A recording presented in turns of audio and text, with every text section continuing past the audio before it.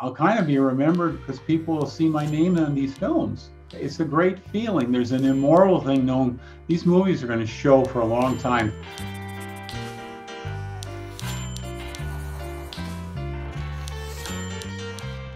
Hey everybody, welcome back to Not So Small World. I'm Joe. And I'm Sam. And every episode we go through the making, the creation, the art, the cultural impact of each Disney movie. And today, of course, is Zootopia. Thanks for tuning in. We typically try to interview people who worked on the movies, if there's anybody alive who still worked on them.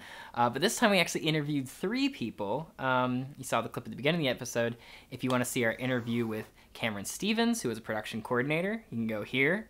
If you want to see our interview with Tim Simonec, who's an incredible orchestrator, he's had a long career in the industry, working all the way from things like Laverne and Shirley up until things like the Planet of the Apes movies and a bunch of the Pixar films and the Star Trek films. You can go to here. And if you want to see our interview with fellow orchestrator Jeffrey Kryka, you can go right here. He worked on projects such as The Imagineering Story, which he composed for. But first, we're just going to kind of talk about our impressions. I know you really love this movie, Sam. Why is that? The whole design of the movie really wowed me, especially the character design. Corey Loftus was pretty much in charge of that whole department, designing a lot of the characters. And he's worked on movies like Wreck-It Ralph, right? I believe, or at least the sequel. Yeah. And he did a lot for Raya and the Last Dragon. I think the message and themes of the movie are really relevant to issues that are not new, but that we are still facing today. Like the way it's presented feels a little bit more adult-oriented, I think. A little bit more than your average Disney movie, for sure. Yeah. It's a soft way to introduce these issues to kids. Yeah. I think.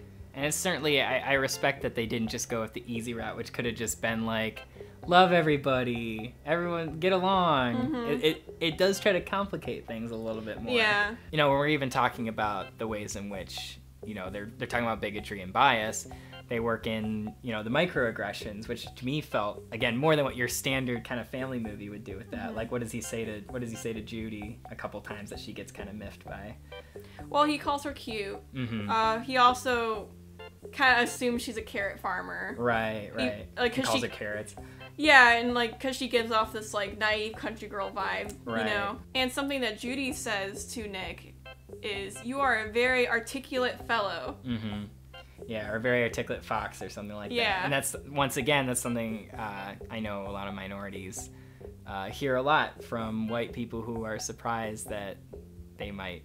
they don't have the accent they were expecting. Like, if you really want to go a step further into the interpretation of the movie, I could kind of read the way in which the government was kind of turning the predators savage as a commentary on the way in which the Reagan administration was increasing arrests to try to make themselves look good in the war on drugs and everything. So in that regard, again, would I expect that from a Disney movie? That's crazy. So while I feel like it has its flaws in these metaphors, it does do some interesting things with it too. But we can go into that a little bit later. I remember seeing this movie in theaters, and I also really love the look of the whole thing. And I think one thing I really appreciate about it is just the sense of scale they created. You know, when I heard, oh, they're doing a talking animal movie and they're trying to make it seem like a brand new idea, I'm just I've seen this before. Disney's done that. Right. But they work the ways in which the animals coexist with each other really brilliantly. And even just the way the camera moves throughout each scene, you really get the sense that the giraffes are this tall and the rodents are this tall. They maintain a consistent sense of scale. Right. And they actually had 4 different main animal scales, right? Yeah, 4 different categories. They had your larger animals, and then you I guess would you say moderately sized animals. They had animals that were basically human size. Nick and Judy were human size. But then you had that in between, which are kind of the yaks. Yeah. That kind of stuff. And then the small, the mice and the all the tiny rodents. Yeah, and I love that they don't stretch that too much. You really feel the size of everything throughout the whole movie. Right. But just kind of rewinding a little bit, one of the things that we thought was most interesting, that certainly captured our attention the most, was how different the movie originally was. And this movie's been through so many different phases. Now, originally, the main director, Byron Howard, had pitched several animal-based movies because he loved movies like Robin Hood and stuff like that, where Disney had these, you know, animals acting like humans. Right. And so he had one that was like a pitch about a mad doctor cat, and it was like a 60s B movie, like sci-fi kind of thing. He also had one about a space pug bounty hunter, and that was called, and it slowly became this other thing called Savage Seas, which was a spy movie. So I think you can still like see hints of the kind of spy movie, kind of mystery stuff going on, but they ended up evolving it further. So the prey outnumber the predators 10-1, as they have constantly said, and basically the predators were a type of minority, and in order for prey to feel safe, they gave them these, they made them wear these shock collars, so that anytime a predator felt the need to be aggressive, the prey could control when, well, did they have a remote, or was the collar just sensed when they were... I think it was anytime they got too, like, excited or emotional, they were shocked, which is, like, really dark. It's really pretty dark, yeah. And so you had this whole society of people who were not only just representationally oppressed, but, like, were visually oppressed using like these big collars. metal collars with a blinking light on it. Now, if you've ever taken Psych 101, you probably recognize when I say that part of the inspiration came from the experiment that was done in the 60s by this school teacher. She was trying to teach her kids about bias and about bigotry and how it forms. And she basically told these little kids, like, all of you with blue eyes, now you're the superior children. And she basically treated them different all day long. And all of a sudden, like, all the kids with different eye colors, you saw a very vast difference in how those kids treated each other throughout the whole day. And then the next day she flipped it and said stuff like, well, all the kids with brown eyes now are the, like, best children. We must treat them better than the other children. And it was, they all were able to see how easily everyone fell into those lies just because someone told them that one was better than the other. Now, Nick was kind of a similar character to what we see in the final film, but his storyline was very different. He was basically trying to get a loan from the banks for this place called Wild Times, and it was basically an area where predators could be themselves and be aggressive without fear of being, like, judged or shocked. Yeah. More importantly. It was like almost like Dave and Buster's a bit, but for predators. Yeah, basically. Which you could read a lot of social context into that as well, whether, you know, maybe it's just how different sexual minorities finding places where they can be themselves and gather around other people who are similar to them. I know that that director Byron Howard is gay himself, so when I see some of the, like, context of how they're talking about bigotry and stuff, I can't help but wonder if he, like, felt personal about that in some ways, you know? Now, in this original version of the story, Judy was there, but she was definitely a secondary character. But just the whole storyline followed along that sort of dystopian path. Like, he was, you know, just like many other minorities in the real world, he was unable to get this loan. He was asking prey animals for loans, and of course they were discriminating against him because he's a predator, and they weren't giving him the loans. And he went to the mafia, who are also predators. Yeah, and KOSLOV, who was the main bodyguard for Mr. Big. And in that version of the story, there's a really just, like, haunting scene where that was cut out. That was cut out of you know, the original story, where basically Judy watches firsthand and she sees how different predators are treated. And in this scene, KOSLOV is, like, there's, like, a party because his bear is now old enough to, like, his young little cub is now old enough to receive a shock collar. And it's this moment where the bear cub is just excited because it's like, I'm becoming an adult or whatever. But you see the tragedy of when he puts it on, the little cub gets very excited and gets shocked for the first time, and he like gets that first taste of what it means to be seen as dangerous in that world, while the father just has to kind of look on and try to put on a smile for his son. It's just really heartbreaking, and I can totally see why it was really hard to move away from that version of the story, because it looked really compelling. They had a screening at Pixar with the original version of the story, and Pixar said they had a very cynical view of Zootopia because they were seeing it through Nick's eyes and his experience. which is why they moved it to Judy, because she's so optimistic, and then she learns that not everything is what she thought it was going to be when she moved to the city. As a whole, even though I think the story we ended up with works better in that regard, because I think Judy is a really great main character, it sure is tantalizing to hear about this other version of the story, because, you know, it was so dark in a way that I don't feel like Disney's really touched maybe since even Pinocchio. And I almost wonder if they would have even allowed that to come out in that form, just because it doesn't really sell toys when you're creating this dystopian, you know, animal, like, you know, strange Not society. only that, can you imagine toys coming out of the Predators with collars? Yeah. And then the kids kind of replay that, like, oh yeah. So that there's another angle for you, like now with real shocks, all you have to do is press the button. And even so, how the movie ends up being, while, like you said, I think I respect how far they're going in terms of particularly portraying that, you know, people who are discriminated against in society can still perpetuate bad worldviews against other people. And so it's like, it's really important for all of us to be able to look at, you know, where we're limited and ways that we're furthering bias. And that's an incredible message for a family movie, where the metaphor kind of starts to get mixed for me.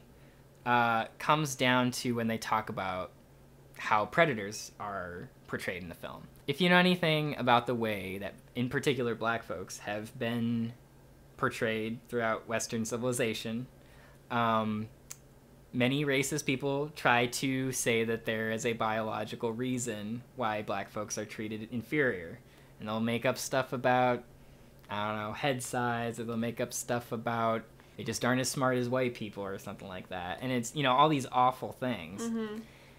And so I think it's, from what I've seen, a lot of black critics found it particularly painful that your analogy for the predators, which, you know, while it covers a lot of minorities, does seem comparative to how black people are treated in society quite a bit. When you're tying that to biological differences, I can see how that would be extremely painful. Well, and the predators actually have biological differences, which makes the metaphor, it kind of weakens it a little bit. They actually, like, yeah, in the movie, predators actually did legitimately have biological differences that caused them to kill the prey, and they're, like, working past that. But it's still, again, when you're comparing that to real world analogies, that's just the problem with metaphor. Your metaphor is always going to be limited. Right. And, you know, I think overall they do a pretty good job of avoiding that, but like I said, I do know that some people were really bothered by that and felt like it didn't 100% work for them, and I totally get that. And I guess just the other thing for me, like especially in a post-George Floyd world, you know, an extremely positive, uncritical kind of portrayal of the police is a little tough to swallow. I guess they do show that the police force has bias, especially with Chief Bogo, but, you know, it's not going to go to the depths of something like The Hate U Give, which I think does a really nice job if you want, like, a more family-friendly, at least if you have teenagers and older, kind of approach to the complexity of bigotry and how institutionalized it is within our societies. Again, I don't think Disney was ever going to go that deep, but, you know, that's one thing that prevents me from putting it like as one of my favorite Disney movies or anything like that, you know? But anyway, back to the rest of the story with Judy. I said I really like her as a main character. What do you think about her? I really like her too. I think her drive is very admirable. As someone who's always wanted to live in the city and now finally does, I love that and relate to that part of her character. Well, and as someone who has trouble finding motivation, I really find that really, you know, I admire that of someone, you know, who tries really, really hard to achieve what they want, you know. We saw that in the older version of the story. You did actually see more of her family. Yeah, they had like a really large house because, of course, they played on the stereotype that, I guess it's not a stereotype, it actually happens, but that bunnies multiply, they reproduce very quickly, so they had a large house, and she had all these siblings and uncles and grandpas, and they had a cafeteria where it was just a constant flow of kids getting meals and people cooking and it's literally all day meals all from day. It was, beginning to end of the day, just rotating the bunnies in and out so that they can all be fed. You know, you mentioned the thing about stereotype, and maybe that's another thing that where the metaphor is limited too, because so much of it is about like, don't put people in boxes, but then like half the jokes in the movies are about like, isn't this animal funny because it does this? Do you see what I'm saying? Like, sloths are slow, but also we shouldn't make fun of like bunnies or whatever. And like, again, you know, like I'm not like offended by that, but I think it muddies the message maybe a little. Yeah. There's Flash the Sloth. Speaking of sloths, the character designers decided to give Flash Byron Howard's hair. Yeah, and I don't think he knew that they were gonna do that, but yeah, it's pretty subtle enough where he probably wouldn't notice right away. Right, and he does seem like a very chill guy. Oh yeah. No, I think he liked it. Yeah, I think they said the only character design that did not change at all throughout the whole thing was Chief Bogo, right? Like his role and attitude pretty much just stayed the same. Right. I mean, if you're gonna have a cop movie, you gotta have that character, right? Like, and you gotta have the moment where the badge gets taken away and all hope seems lost and all that. Right. Now, one of the subtle things they did to like show that they're still animals, even though they act like humans quite a bit, is that, well, none of them have shoes. All of them still have animal traits built into how they are functioning within the world, like how Judy starts, like her nose starts wiggling when, or her ears start flopping when she's like looking for something. And in terms of like the scale and stuff like that, they did things to make it very clear, like the cars, like they basically made them look like they were just like shrunken down, like little toy cars with a giant steering wheel. Even down to the clothing, right? The clothing helps create the sense of scale in the characters. Yeah, so mice characters, instead of having like several really tiny buttons, they would have like one button. Yeah. Which is really cute. Right. Whereas, you know, it would be like much more tailored for like an elephant where you have like tons of little tiny stitches and stuff like that. And they even made like the elephant's clothes really baggy. Right. Going back even to Nick, one of the things they added was I just love the detail of the tie. And they said they specifically made it look like he didn't even really know how to tie a tie. Like he was like pulling it off and just like tightening it up again every single day, which is just such a great detail. And I might add, I think Nick's intro in this movie is one of Disney's best character intros ever. Just the way that whole scene plays out, from being like this sympathetic moment, kind of taking advantage of Judy's kindness, to how, you know, to the reveal of just how big of a scammer he is just, I think, hilarious.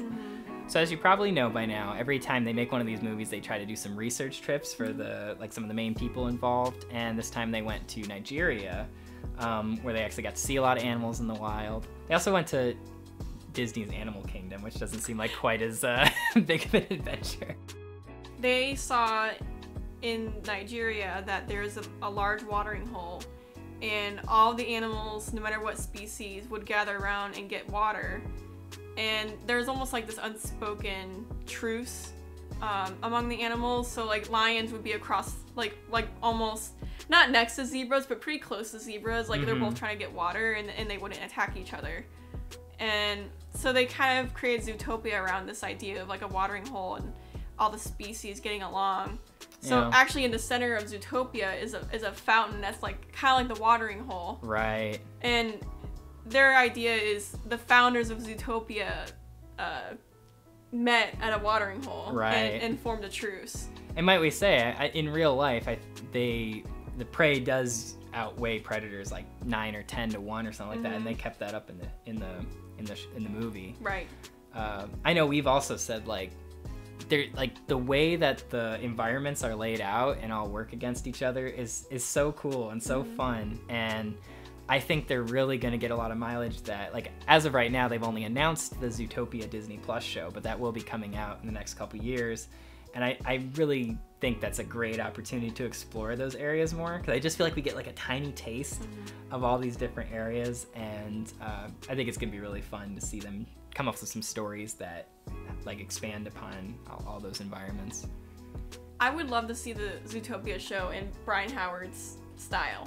Oh yeah, he has a great drawing style. I mean it's so adorable, and just the expressions are just fantastic, and Yeah. I just really enjoy seeing his work. Like whenever he would draw something out for a scene, you could tell it was like he did it, and I would love to see the show in that style. Yeah, he's had a long history at the company, and he's still working on projects. He has Encanto, which as of this recording is still coming up later this year, I think. So, I mean, I think we're both pretty excited for that one. So, you know, I always like to talk a little bit about the music of each of these movies, and with Michael Giacchino doing the score, I knew I wasn't going to be disappointed, and like, sure enough, the score for this is just so much fun. A lot of like really creative use of percussion and a lot of really high intensity music. But you'll have to skip forward to our interview section because we actually talked with two of the people who worked on the music for this film, and I think we learned some pretty cool stuff from both of them. So the movie came out, it was a huge success in pretty much every metric. It was a huge critical success. I think it has like a 98% on Rotten Tomatoes. Yeah. It won the Oscar for Best Animated Feature. Actually, it beat out Moana, and it beat out like My Life as a Zucchini and Kubo and the Two Strings. Right, which we love that movie too. Yeah. It made over $1 billion at the box office, which is pretty incredible. And audiences seem to love it. It has like a huge fan base. I know at the time, Disney sort of low-key sent out some marketing to furries before the movie came out, and I think that totally makes sense. I think that rocks. Yeah. They were basically like, hey, this is like kind of your thing, Kinda right? up your alley. This is up your alley. And sure enough, I think they kind of got them to share hashtags and stuff like that. But yeah, I think in almost every regard, it's a pretty well-received, beloved movie. So it was just kind of continuing their winning streak that they had been having around that time. And you know, the interesting thing is like it really does feel like a movie that was kind of made for the Trump era, even though it came out like even before he was elected.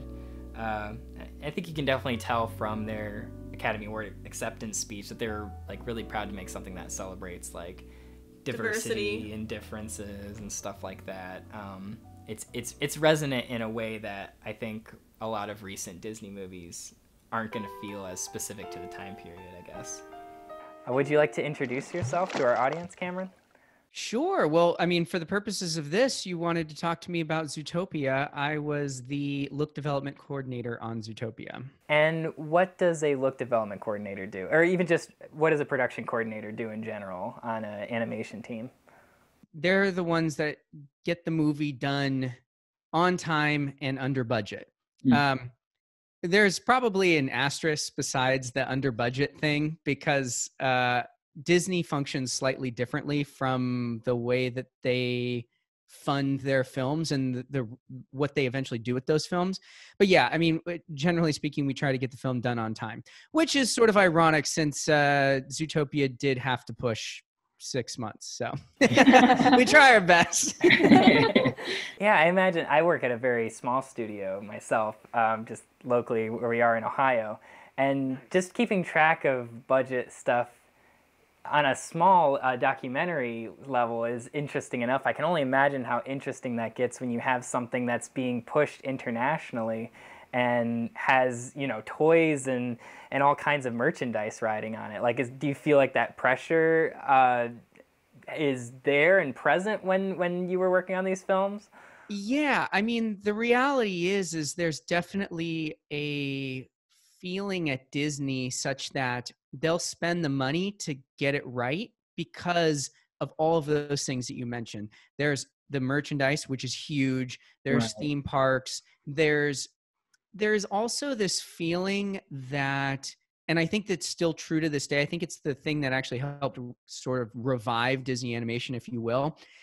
It's the content creator for Disney as a brand. I mean, they own so many other things now, so there's so many other things kind of kicking out. But like, especially around that time, I mean, this was like Frozen had just come out and blown up, Big Hero 6, and then on to Zootopia. I mean, they were creating intellectual property that they could use in so many different facets. So because of that, it was very, very important to get it right. And they were like, okay, we'll spend the more money so that we make this as big as it possibly can be. Like, what was your experience with like how the story changed throughout, and like how did you feel about those changes? Disney has a very interesting process with its story, right? So they do a lot of story work really, really early on. But a lot of times they will put a film into production when the story isn't ready is not necessarily the right word, but definitely not finished. And Zootopia was an example of that. I think that there's a lot of pressure from a lot of different aspects of the company as a whole to really kind of get things they need to start building things. They can kind of sometimes go into production on stuff that you're just like, there's not much here yet. And that was the case with Zootopia. I think that even all the way up to the top, they'll admit it. But one of the interesting things about the story process at Disney is they do many different screenings, and they let the whole studio come to the screenings, and they take feedback from everybody. I mean, you could be a production assistant, and they let you write in your notes. They might not listen to those notes, but they let everybody say, hey, this is what I like, this is what I don't like. Usually, specifically, they're looking for don't like or areas that they can improve on. I mean, you guys probably know this, but the story was not about Hops originally. Hops was a very, very secondary character for probably the first 5-6 screenings. It was all about Nick. And I think that, I think there's a few reasons for that. My theory was, Jason Bateman, still a pretty big star, but certainly really big at the time, obviously coming off of stuff like Arrested Development, and was kind of like the bigger name, if you will. And I think that for whatever reason, they just kept focusing on him being the main character. But the reality is they couldn't really craft a compelling enough story around him. What I think they really were eventually trying to get at was a deep thematic story. And what they had was kind of this, sly con man guy who was fun, but it was kind of puffy. It wasn't like, it didn't have substance to it. What I love about the story process at Disney is they'll try anything. Right. And they give the story team enough time to actually do that. Right. So the film was well into production at this point. I mean, we were building stuff, we were creating worlds, we were building characters, we were doing everything. And somebody somewhere said, let's just rewrite the entire film, but change the main character. And there were very few threads from a story standpoint that remain the same between, the Nick centric version and then the Hop centric version. And they just threw it out there and something really, really clicked. And I have, I'm sure we can probably talk story themes, but I think there's a couple of specific reasons why that worked really well and ultimately got us the movie that we have today. Do you think because of the way that they are and how massive they are, that they were able to do that, like take that complete overhaul that far down in the process? 'Cause this isn't the first time we always hear about this stuff from both Pixar and Disney. There's so many times when we're researching, they say, they got a couple years in and then they scrapped everything and completely reflipped it. And, I just think in some places that would be completely unheard of. So do you think it's something about Disney that allows them to do that? Yeah, it is. It's definitely unique to their creative culture and their story, but there weren't, that's not to say that there weren't consequences because of it. I mean, like I said, we pushed 6 months. We crunched really, really hard through the holiday. We were definitely on, 6 and some people on 7-day weeks, I mean, this is kind of standard film industry, but like there's a point in the film where, you're on 12, 13, 14-hour days and you got to get it done. And one of the interesting things about the whole, production process, especially towards the middle and the end, I don't know if you know this, but most of the film was not done at the Hat building, the Disney Animation building. Almost all of it was done at a completely different building that nobody on the entire crew had ever been to and likely will ever be again. Except for their time on Zootopia. So that was sort of an interesting wrench that got thrown into everything as well. What was the reason for that? Why was there a separate building? when Disney acquired Pixar, one of the things that John and Ed, well, you probably know this, but they were the big advocates for keeping Disney animation alive. Right. Like, there was a lot of ideas of just sort of fusing that, or maybe Disney animation kind of goes away and just becomes Pixar. And they were the big advocates for keeping Disney animation as a separate thing. And I think really, in short, it was a gift to after the success of Frozen. They wanted to give everybody a brand new building. They had this iconic building in this fantastic location that you can't miss when you're driving on the highway near Burbank. It's the big blue hat, big animation letters. But it was old, you know, I mean, like, still had kind of, you know, weird dated carpet and it was kind of dark. And according to John and Ed, it was just not befitting of where they wanted the studio to go. And the you know, granted, you know, Pixar has their compound up in Northern California. It was kind of like, hey, you know, if we're going to do this whole thing together, we should have a great building. So unfortunately, you know, there's no other way to do it besides get everybody out and renovate. And we did it. We were up in a very industrial area of North Hollywood, on a street called Tahunga. It was called the Tahunga Building. And if you remember in Zootopia, there's a joke. We have a 1091 job work on Savage. Fine into Junja. It's Tahunga. Which is a nice throwback to all of the work that was done at the Tahunga Building. A cool place, big industrial warehouse. There was actually a lot of like old Imagineering stuff because it's so big. It was like a really tall, high ceiling. So they had like a lot of like ride components that were being built in other sections and stuff. Yeah. It was cool. Like, granted, the new building is really sweet and it's nice that everybody's back, but that was definitely an experience. What was it like working with the directors, with Byron and Rich? Yeah, I mean, I've known Byron for a long time. I remember when Byron was an animator on, or he might have been head of animation on Lilo and Stitch. Yeah, back in the Florida days. Byron's great. He's like the happiest guy in the entire world. He seems so sweet. Oh, he's amazing. So what's interesting about Byron is that this was his first feature film since Tangled. You know, it's like he had some really great stuff. I mean, Lilo and Stitch, Bolt arguably being one of the films that sort of helped put 3D Disney animation on the map. Right. And then Tangled, you know, very successful, and then was kind of just working in the background for a while. And it was sort of, I think, a return to form for him. I think he has one more film coming out. So I don't know, maybe that'll be his last one. Maybe he'll keep going, but that was cool. And then Rich is an interesting guy, man. That guy is so, he's a bit off the wall. I got that He seems like it. He's very, like, Byron's very conscientious and controlled with his creative notes. He's a very intellectual thinker when it comes to story.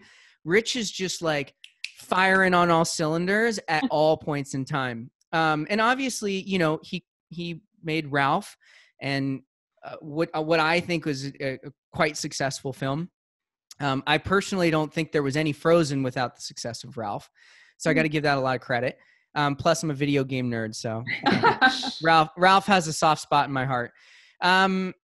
You know, it's interesting. You know, they didn't always get along, but I also don't believe that perfectly getting along all the time leads to the best creative outcome.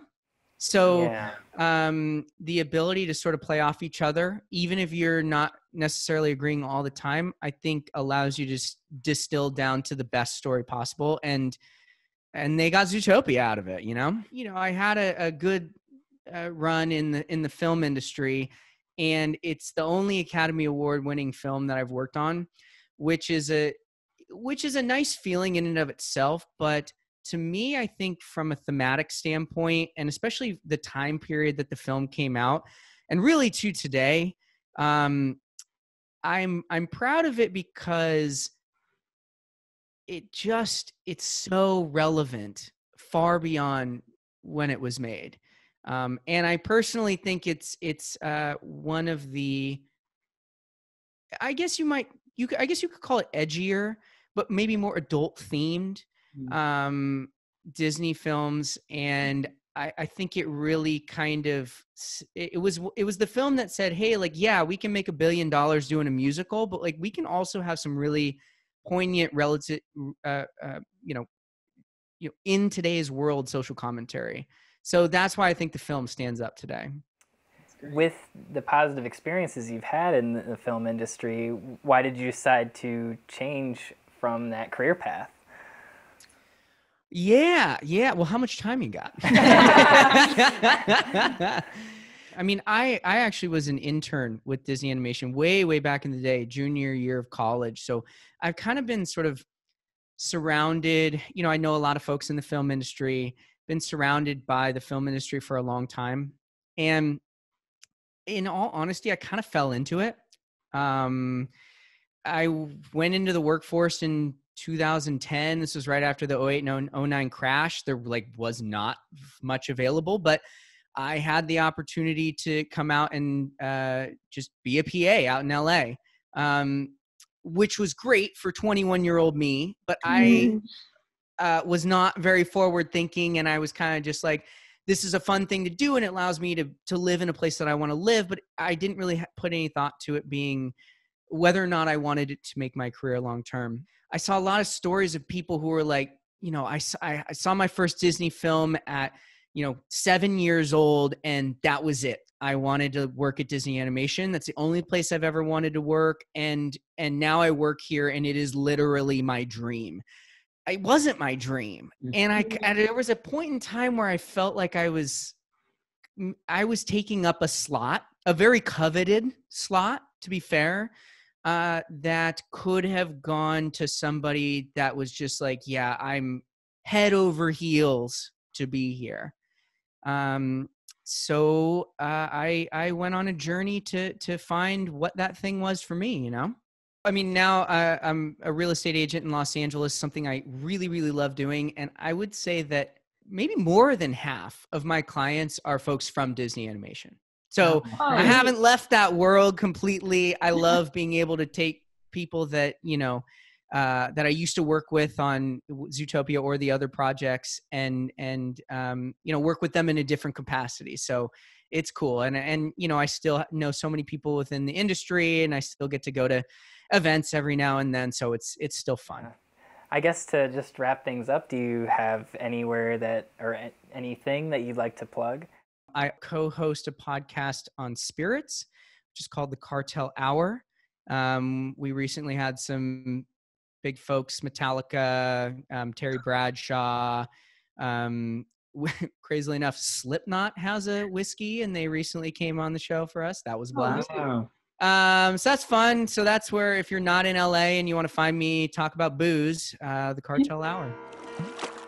Thanks so much for joining us. Today we also have Tim Simonec, and you were an orchestrator on Zootopia, correct? Yes, I was. So one thing that we wanted to ask you right off the bat is we both love Michael Giacchino's work. I mean, especially I've been a long-time Pixar fan for a while, and I know you've done work for many of their films. Right. What is it like working with him? What is he like as a person? Well, Michael and I have been friends since he first started. I started working with him in 1998 on video games when he was doing his first video games we would record. And I know his family. I was there the day two of his kids were born at the hospital, and I know his parents and his brother and his sister, and of course him. So I've known Michael a long time. It's been wonderful working with him, and he likes to have a good time, much like I do. So his sessions are very enjoyable. And he always picks good directors to work with.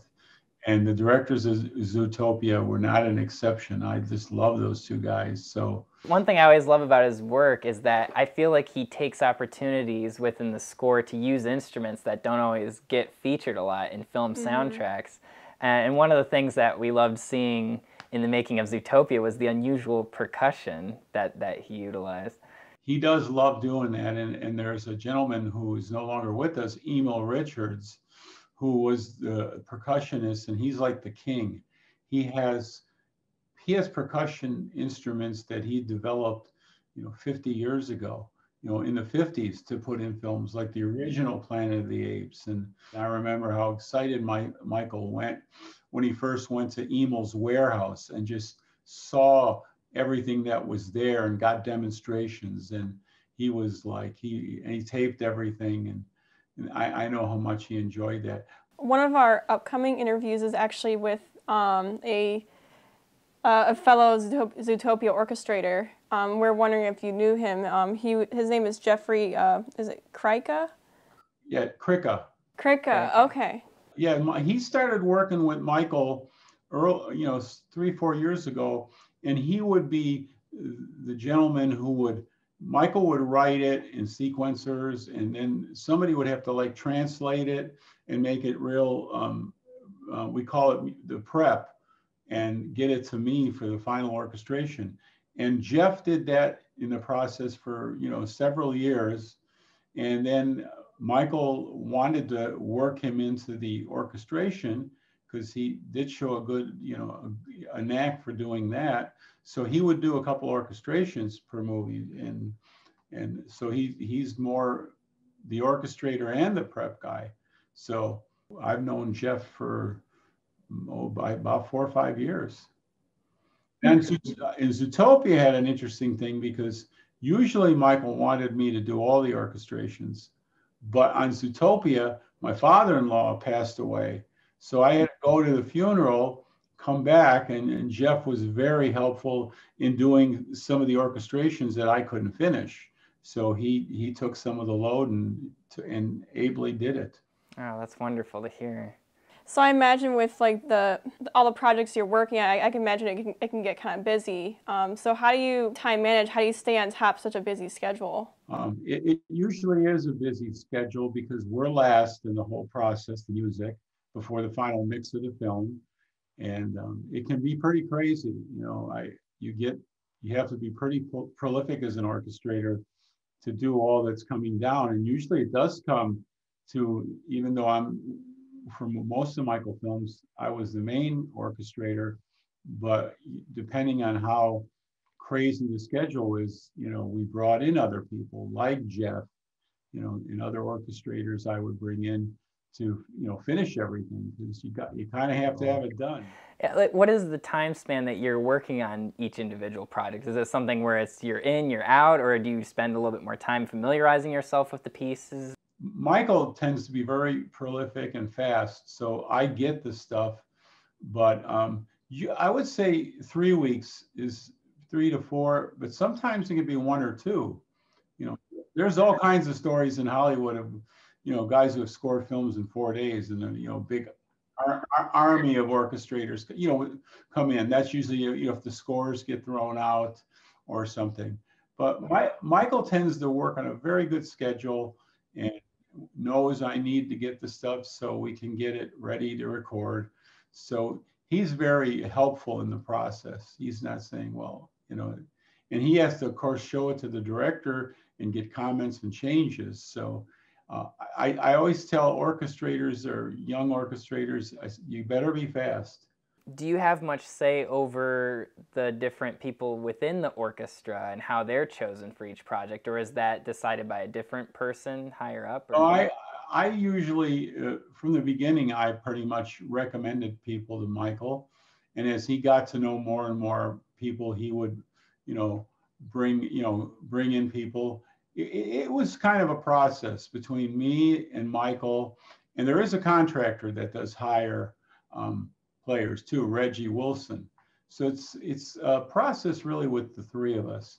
I can suggest things to Michael. Of course, the final decision is his, but as I'm orchestrating it, I say, it would be really nice if we have this instrument, and so sometimes we'll get that unusual instrument, that you mentioned that you don't necessarily hear on animation, or Michael can have that idea from the beginning.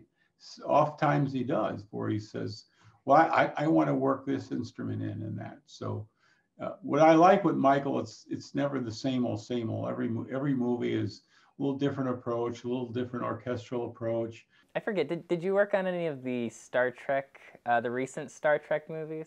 All of them. Oh, okay. That's one of Sam's absolute favorite soundtracks. I love those movies, yes. I mean, I've liked all of them. Michael does pick good movies, and he picks great directors. Of course, we work with Brad Bird a lot, and J.J. Abrams. Like J.J. and Brad really like the old film scores.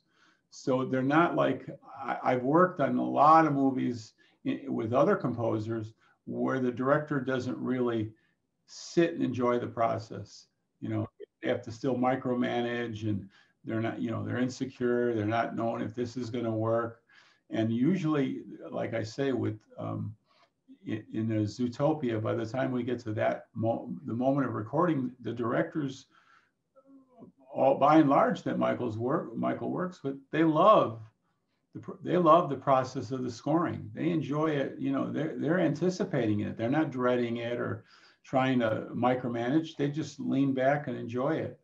You know, and I think the kind of person Michael is, and his enthusiasm helps them be that way. Setting the tone is so crucial, and I think that it's a hard thing to like grasp exactly, but if you can get everyone feeling like they're on the same page, or they're feeling included and excited to be part of it, I think that's invaluable.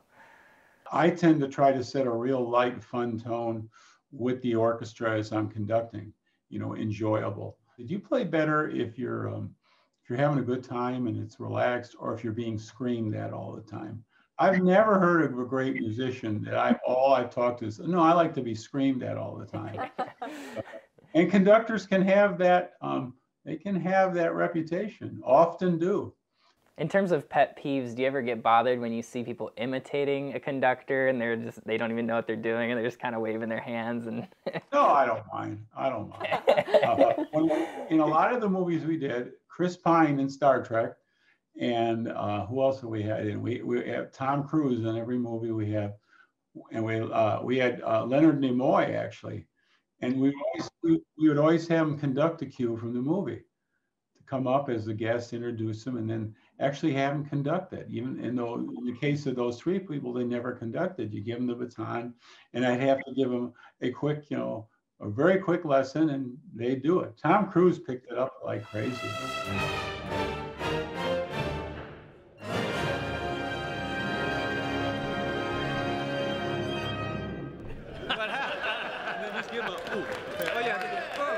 And Leonard Nimoy did. I mean, he was good. And Chris Pine was great. He was like a kid in a candy store enjoying the scoring stage and enjoying the whole process. And he had more questions than an interviewer of us. Well, that begs the question then, are you afraid to be replaced by Chris Pine now? Hey, you know, if it happens, it happens. I would say I won't try to act if you don't try to conduct. So would you say, like throughout the years, that has your craft evolved or changed over the time? Well, yes. When I first started, you know, orchestrating back in the 70s and even 80s, synthesizers hadn't, you know, in samples and all the sounds that they can create to mock up a score. They were just, you know, they weren't in the picture. So a lot of orchestra composers would write, and John Williams still does, a literal 5-stave score in pencil, and then you would orchestrate it. Now, the technology does enable you to hear it. You hear it with the instruments, you know, the samples and all the instruments playing it, and you can get a real idea of what it sounds like. Back when I started, you come to the scoring stage and everybody's hearing it for the first time. And that can be wonderful and that can be tragic. It can go bad either way. I had one where I was actually the composer and I played it for him on the piano, the director. We came to the session the next day and the orchestra, you know, played it down, and he came charging out of the booth screaming at me, "What is that? That doesn't sound like what I said," you know. And then now, you know, somebody like with John Williams will put it on the synthesizer, put it on the machines, much like Jeff did a little with Michael, and in that respect. And then you can play it for the director. and he can kind of hear what the orchestra kind of sounds like. He can see it with the picture, what you're trying to do. So the technology has let you know a lot more. And the bad thing of what the technology kind of has done, you don't have to be as musical as a composer. There is a degree of that where they're a little more novices. They're not experienced with an orchestra. They're not experienced, they're coming in either a friend of the director or, some rock and roll artist who really may not have the musical chops. Now, Michael did. I mean, he was writing before he even started writing for films. But the technology can sometimes cover up some things or enable somebody who can't do that much to still do it, because he can still have somebody put the sounds in the box and tweak them, and then the orchestrator tweaks them, because the technology allows more people in the process to contribute to make it the best it can be. As you mentioned, you do composing yourself. What's your emotional headspace for composing versus just orchestrating for someone else's work? Well, composing, you're the guy doing it. Your role is just to write the best music you can. But when you're the orchestrator, you are trying to interpret what the composer, Michael in that case, to interpret it to sound the best it can sound, to pick up everything he's done. And if you have to add a little more to it, you add a little more to it. But you never want to change the mood, the tenor. God forbid you change any melodies. As an orchestrator, I don't do that. I don't change those things. I just try to make the piece better. Many cases, what I get from Michael is so good, I just basically have to put it on the page for the whole orchestra, whole orchestra. But what he sent me was very complete. But when you are composing it, it's totally different. Now, one film I did work, I know you asked about a couple, but probably the biggest film I've ever worked on as a composer is Whiplash. What I did on that film, I didn't write the underscore. Justin Hurwitz did that capably, but Damien wanted me, he had a lot of what he wanted to do, Damien Chazelle, the director, is have the music be recorded before, almost like an animation. The music was recorded before they shot, as they're shooting the movie. And so he wanted to get most of the actors he got to play in the big bands on stage. They they were actors, but they could kind of play their instruments. And then we recorded it before it got in the final movie. And the thing that I shouldn't say like an animation, I'd say like a musical. A musical, you'll record the music, then the singing, and then the acting. So, and what I did in that movie is everything you see on stage played by big bands, I either arranged or composed. And there's one thing, I mean, most people know if you've seen Whiplash, but you didn't know me then, J.K. Simmons, who's since then has become a very good friend, he tells me after they're done shooting the film, he says, I mentioned your name in the movie, and I said, he said, probably get on the editing room floor. And so I didn't think any more about it. So I go to the screening, the preview, and all of a sudden he comes on. It's when he introduces the piece to trip the drummer up near the end. But first, we're going to start out with a new tune by Tim Simonec called Upswinging. My name will be on film forever. You can't tell me friends of mine all over the country, get out of the theater and call me right away. You were mentioned in that movie. I said, yeah, it was something I'll always cherish. And I thank JK for that. And I thank Damien for letting it stay in. So you did ask it, and when you told me it was Happy Days. Yeah. And that was the first thing I ever composed for television. I just had gotten in LA and I struck up a friendship with the head of music at Paramount of television music, and he threw that my way, that couple Happy Days episodes. So, and that was totally different because you had to use a small orchestra. Again, you had a small amount of time, but it was enjoyable because Happy Days was such a big hit. When I came to LA in '79, I think I did the episodes mostly in 1980. I did some Happy Days, and I wrote some cues for Laverne and Shirley and Mork and Mindy. You know, Gary Marshall comedies were, from Paramount, that was all television. That was most of television. All those big comedies, Taxi, Cheers. Like when you look back and you've had the chance to work on all these extraordinary films and shows that are going to be remembered for years to come. I mean, how does that make you feel? It's a great feeling. It's a great question too, Joe. It makes you feel amazing that, I'm 69 now, and you don't know, you're on the last quarter of your life, not the first three. And it's like, I'll kind of be remembered because people will see my name on these films, and I know a lot of, it's a great feeling. There's an immortal thing known. These movies are going to show for a long time. Pixar movies are going to show a long time, and Star Trek and some of these. It's great. And you feel like it's just great to be part of this. I would drive onto the studio lots, in early years and all the time. And I'd never lose the wonder of saying, I can't believe it.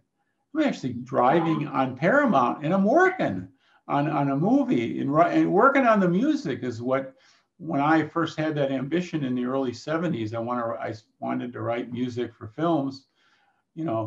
I said, I thought about it as a kid. I would go to movies and look at the soundtrack credit and say, man, I hope someday I get to do that. I kind of believed in my heart I would. And lo and behold, I did. Well, thanks so much for coming on our show, Tim. It's really been an honor to talk to you. Well, I've so enjoyed your show. I like your enthusiasm for film music, and and to give orchestrators some credit. Sometimes we get lost in the shuffle. I usually tell the director when I meet him, I'm the conductor, because a lot of them don't know what orchestrators do. So I'm very thankful that you give some screen time and questions orchestrators' way. I talk for all the other orchestrators to thank you for doing that. So we'd also like to welcome orchestrator Jeffrey Kryka to our show as well. Yeah, thank you. One of the other people we talked to was Tim Simonec, another orchestrator. He spoke very kindly about you, actually. He said that there was a time where he had a family emergency and you filled in for him, like no questions asked, short notice. Yeah. It's just the thing you do when you work on teams, right? You sort of know that you can rely on each other. No one person should ever be expected to, do everything. So with him being the lead orchestrator, what is your duties as someone who's not the primary person that they pull in? Yeah, so usually the way it works is, Michael, when he's writing, he would probably prefer to have as little people, work on the orchestrations as possible. So in the case of the lead orchestrator, he's going to try to have the lead orchestrator do as much of the work as possible, but potentially we run into busy schedules or, emergencies or things like that, right? And so then it's good to have other orchestrators around who can kind of, pick up, some of the cues, sort of spread out the amount of work a little bit so that, not just one person is having, to work tirelessly on the entire score. It's nice when you have the time, allotted to be able to do that. But it's also good to be able to sort of spread it around a little bit so that you get some more sleep than you would otherwise. Yeah, right. Yeah, actually, looking at your resume, you've worked with Michael Giacchino quite a bit. So have you become one of his go-to people? Yeah, lately anyway. I guess the first project we worked on was about 10 years ago, now that I think about it. It would have been 2011, I think. So, and I was still a student at UCLA then, grad student. So, yeah, it's not like I just started working with him and then suddenly he's giving me all this responsibility. You always kind of have to build trust and build relationships with people. Right. And what is he like? What is it like working with him directly? Oh, it's incredible working with him, really.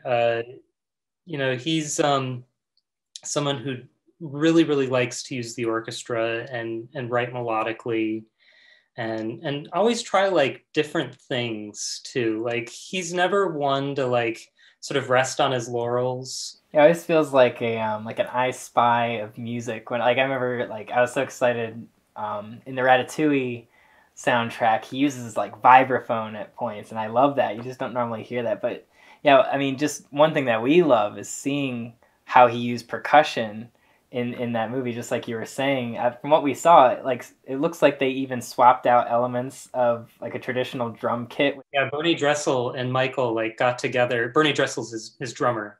They got together before Zootopia, and Michael was like, "So how can we do like a drum set, but not instead of the kick drum, it's like a washbin basin, right? Instead of the floor tom, the regular kind of like floor drum, it's this oil drum or whatever."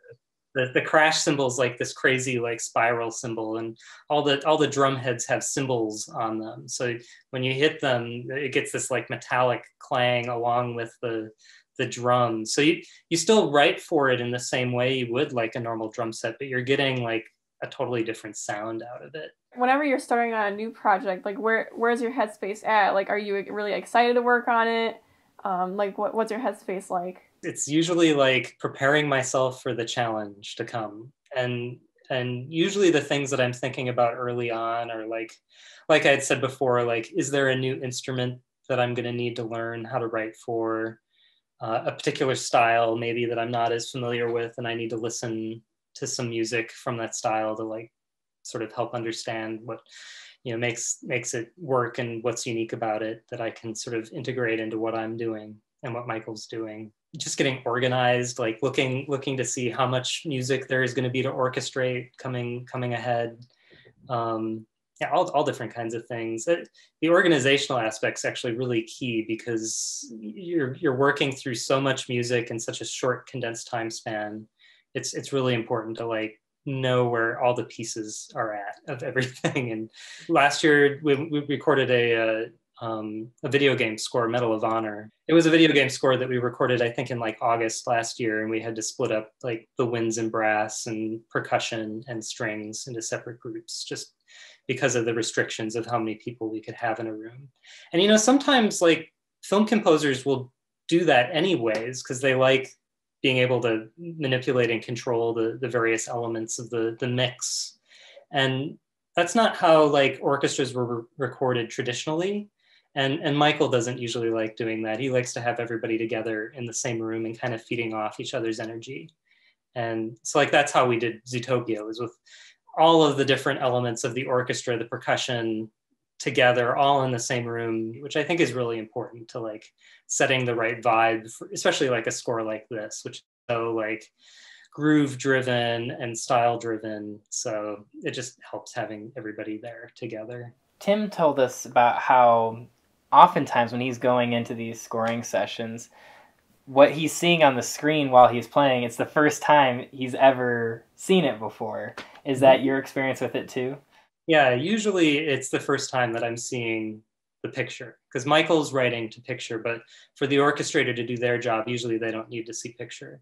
I definitely remember having this experience on Zootopia and a few other films of Michael's that I've worked on, where like, because the visual storytelling is so well done, even though you're kind of like moving all around the film out of order, by the end of the week of recording, I think I remember very clearly having like a very clear idea in my head, like what this movie was about, what the story was. Even though like we're recording without dialogue, we're only listening to the music and then the image, right? And so Michael's so good at like the storytelling aspect of what the music's doing, that it's just those two things. All I need is like the picture and his music, and I feel like I know is enough that I need to know about the movie. Yeah, I remember reading an interview, he was talking about how it feels like he's almost directing the story when he's writing music, because he was shooting videos with his friends and stuff when he was younger. He was like, he's always had like a very story structured kind of mind. I think that's very apparent to me in how he composes music. Sometimes there's like a style of writing that's like just too close, and it sort of becomes Mickey Mousing, it's called, where like the music is like following every little kind of thing that happens in the picture. And Michael doesn't do that. It's like a slide whistle or something. Yeah, exactly. Yeah. That's not something that Michael's usually doing. It's more like creating the right vibe and the right kind of like accompaniment to the storytelling that the music, I think, is really, that's the purpose for it to be there. So when you hear like music pieces out in the wild, or even like during your work, what are some indicators that like, in your opinion, indicate well done orchestration? Yeah, that's a really good question. It really depends, I think, on the composer, and depends on even like just the individual piece of music. So like each composer is going to have, you know, a typical style of orchestration, and each individual piece is going to have unique demands, I think, on the orchestration. But in general, I would say the types of things that I'm usually listening for are like issues of balance and clarity. Like, I mean, like a really bad example of like bad orchestration would be like, you would never want to put like a bass flute over like a blaring brass chorale or something, right? That's just, you're never going to hear the bass flute, right? So, I mean, that's a really extreme example, but I'm always trying to think about like, is everything being properly heard? Is the balance really good between the different sections? Is everything in like a good register for it to be, you know, maximally clearly the idea come through? Thinking about like things like also the types of color combinations that I'm getting. Like, am I overstaying any particular like color combination between instruments too much? Am I over reliant on like particular doublings? And or do I need to change it up a little bit more? Yeah, and just like, how is that making is the music interesting to listen to based on those decisions that you're making, I suppose. We know that you are also a composer in your own right. Actually, one of our favorite pieces of your work is we watched the entirety of the Imagineering story. Oh, right on, yeah. I loved working on that. It was such a treat. Thank you. Yeah. Was that your biggest project to date when it comes to composing? I would say so, yeah. It's definitely like the most difficult thing I think I've ever done on my own. It was 6 episodes, right? And yeah, I worked on that, I guess it was two summers ago. Yeah, and just lots and lots of music that needed to be written. And I'm a huge Disney fan. So like every, you know, trip that my family would take when I was growing up was to Walt Disney World. So I had this like huge history with Disney, and writing this, you know, documentary series, just it was such an honor, but it was also, I was really nervous that I was going to screw it up. So I'm glad to hear that you guys enjoyed it, and I feel very proud of the music that got written for it. Thank you. Yeah. One of the things we talked about with Tim was the idea that you're helping to create a collaborative, positive space for the people involved, which I think is important for almost every level of the creative act of making a film. I think that's a pretty important part. So like, what do you do to make people comfortable when you're leading them in such a way? Filmmaking is all about the collaboration for me. So on many different levels, right? Like the composers collaborating with the directors, the composers collaborating with members of their team. Nobody's ever wanting to do any one thing. It's all about like, what different things can other people bring to the table, right? And also on the level of the musicians, right? So usually my interaction is like, what can I bring to Michael that he hasn't maybe already put there already, but is based on like ideas and frameworks that he's already sort of set up for me to kind of play around in.